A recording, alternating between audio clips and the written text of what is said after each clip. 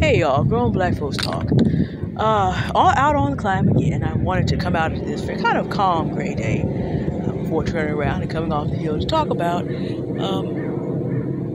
a little bit of a calmer retrospective, but even deeper on yesterday's conversation.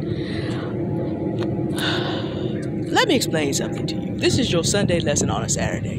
Do you know, and I've done this video before, having to get away from people that practice the way of Cain, do you understand why Cain killed Abel and who moved him to do that? Let me tell you what the context is and then relate it to yesterday's video.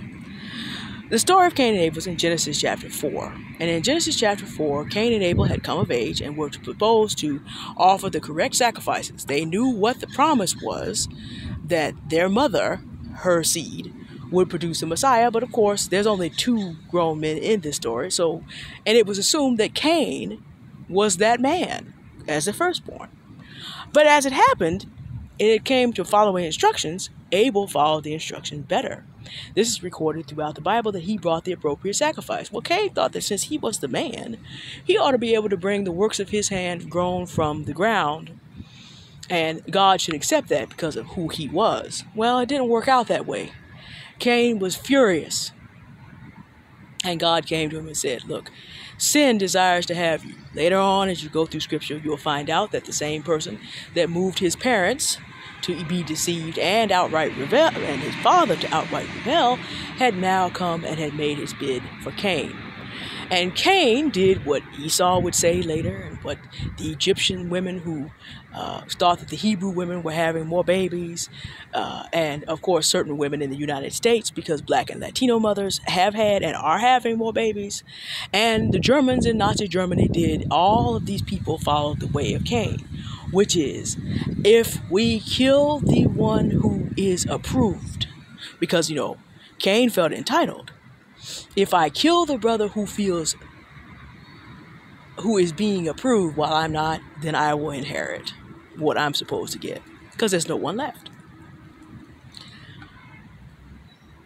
Racism in the United States post-1865 falls down this way too, especially afterwards. As I was reminded yesterday, the Ku Klux Klan became bigger after in the 20th century than it ever was in the 21st. And you have to account for the fact that the sons of men who had been slave owners watched their fathers lose everything, remembered their standard of living, and decided not that 30 to 60 years was enough for them to develop skills and how to prosper in the new century, but that it was still Black people's fault and that they had to be controlled. And then the Ku Klux Klan picked up going after immigrants who had not even been here long enough to cause any kind of real trouble. And that has sort of been the double tier of people who do not know how to operate in the 20th or the 21st, but think if they can just turn the clock back to the 19th century with all its horrific brutality against women, all its horrific brutality against Black people, Asian people, Native people, Latino people, then somehow they would be all right because they're entitled. That's the way of Cain. That's also the way of Anton, Atigun, and Cynthia. If we can just remove the other side of the Black race, then we will have what we are entitled to. Let me tell you a little bit of something about prosperity. You need 4 ingredients to prosperity. The first one is peace.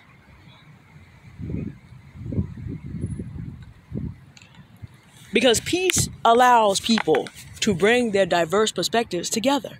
No single individual at 8 billion is sufficient for everything they need to know to be prosperous. Peace allows people to sit down and bring their genius together, and allows for collaboration.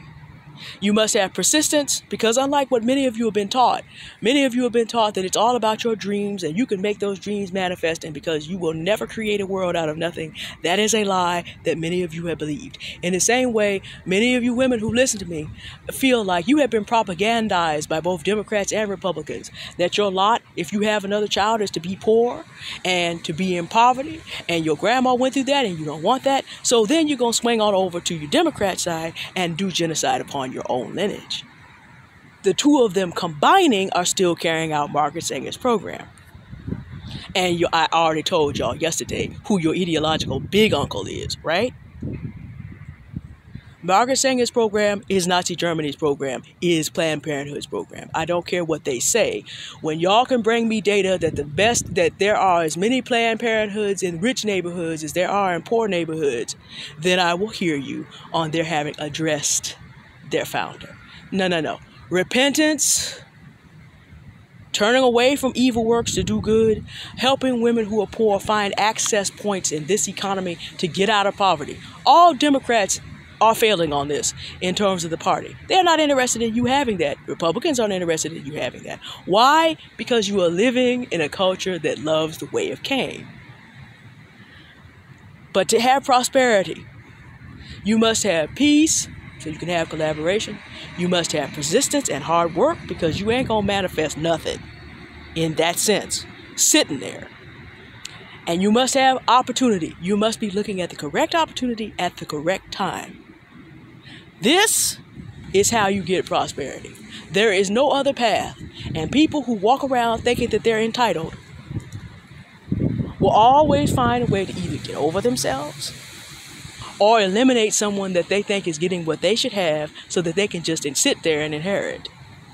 And this is the problem that has black people having public representatives out here talking about it. We can just cut down the number of us by half, then we'll get everything that's left. Tell me how this is supposed to work when, even if this was even contemplated, the United States has enough prisons to put anybody who was going to do that, and people who build those prisons who were put in, unfortunately, they have peace among themselves as it regards us not doing well. They have collaboration among themselves, global white supremacy. Look it up sometimes. They have persistence. We have persisted in this since the Greeks and the Romans, 2,500 years. They definitely have hard work.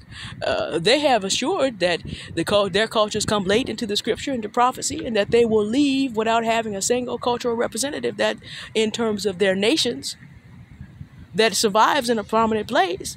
Y'all can read the book of Daniel for that, to find out what happens to the whole Greco-Roman system, what its final abomination is, and what happens to it. And all the other powers will be rolled up in that to the extent that they have rolled into that system. But that's some persistence.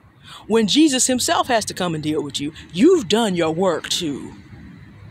But for all of you who want to go along with this, all of you who want to find your place to then do that to someone you think is weaker than you, I need you to understand that you have now acceded to the way of Cain.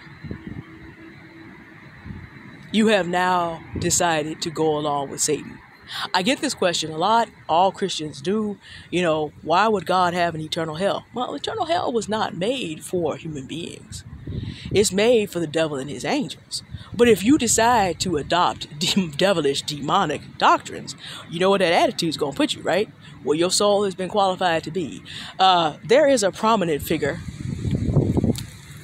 and the sphere which he was popular in that I'm going to get to next week because of what it has done to itself since May 5th, 2022. And we're basically going to have the same conversation about the way of Cain again, and how that's going to have you out here looking stupid with a new mistress.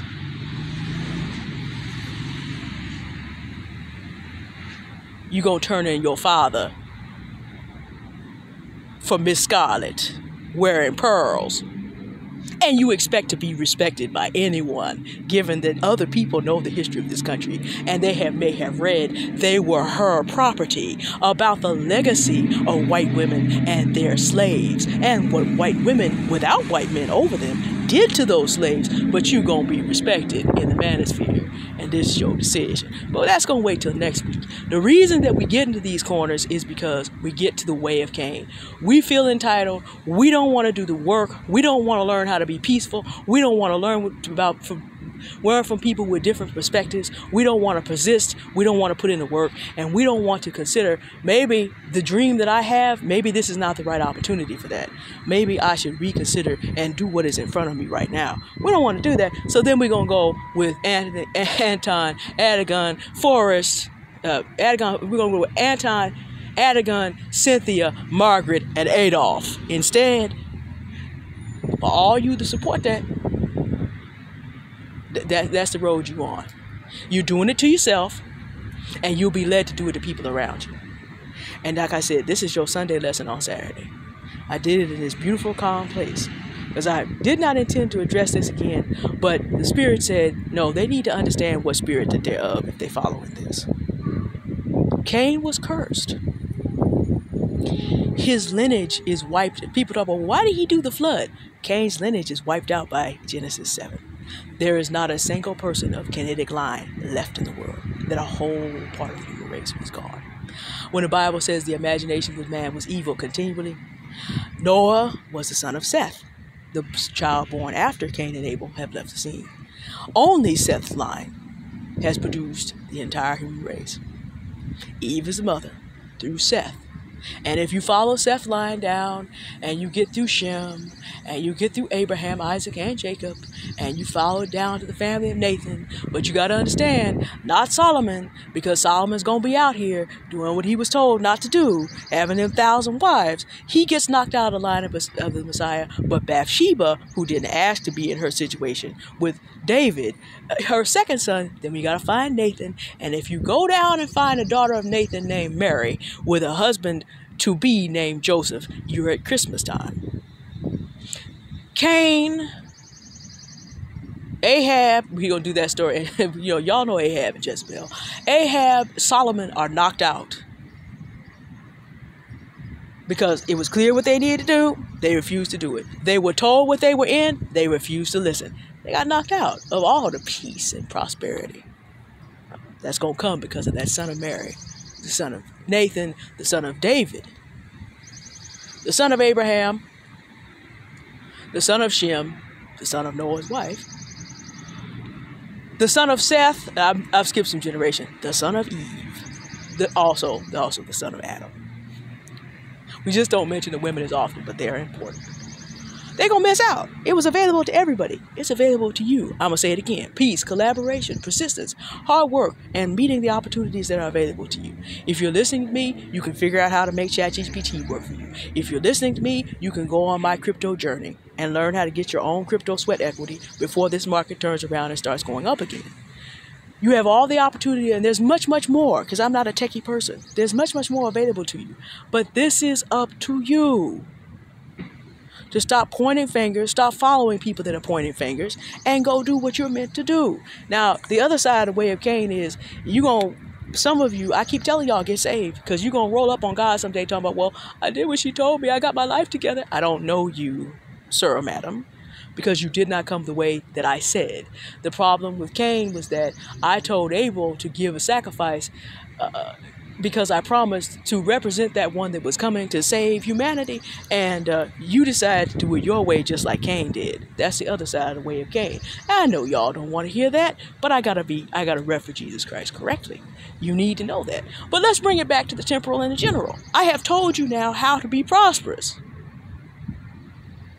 You can keep on pointing fingers and blaming your counterparts in the black community if you want to. You will never say that someone did not explain it to you from earth to heaven. That ain't the way. You will never say from earth to heaven that someone did not bother to stop on the side of a hill to make doubly sure that you have it, to understand you have a choice.